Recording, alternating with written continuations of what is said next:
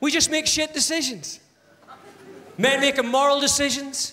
We make irrelevant decisions. We make immature decisions. We make decisions when we don't even know there's a decision to be made.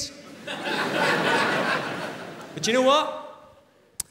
At least we make a decision. No.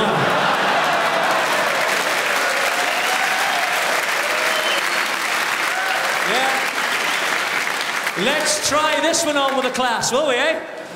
Look at all the couples sitting there now. Look, you listen to him. You listen to him.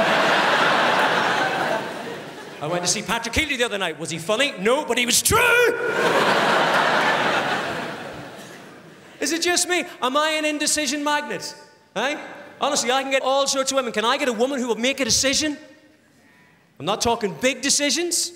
I'm not talking should I murder your man, move to Australia. I'm talking everyday decisions. What do you want to do tonight? No, I don't know. What do you want to do?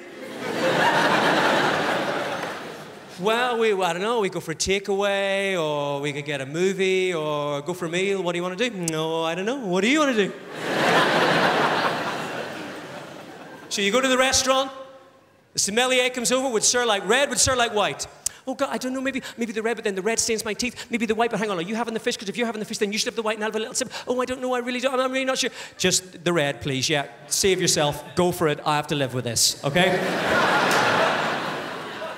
Gets to the starter. Oh, I don't know, maybe the duck or the prawns, or the duck and the prawns. Hang on, am I allergic to the duck? No, did Jill like the prawns? Oh, I don't know, I'm not sure, I don't know. If you were me, what would you have? You by the fucking throat, that's what I have!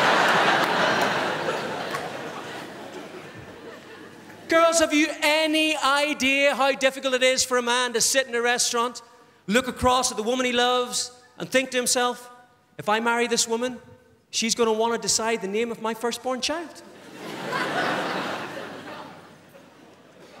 If I marry this woman and I'm unfaithful, she's going to decide whether to keep me in the house or make me leave and keep half my stuff. If I'm involved in a terrible accident and I'm on a life support machine,